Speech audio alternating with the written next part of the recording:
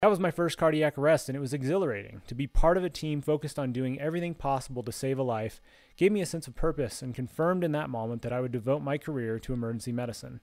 I was hooked. It was more dramatic in many ways than any TV or movie portrayal could ever be.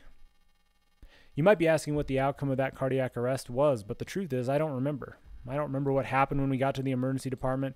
I don't remember if the patient survived because I've run that exact call, that exact scenario, countless times in my 16 years in emergency medicine, causing most of them to blur together. If I had to guess, the patient probably didn't survive. People usually don't survive a cardiac arrest despite our best efforts. That's an unfortunate reality that TV and movies don't portray. If we're doing CPR, chest compressions, their chance of survival is abysmal.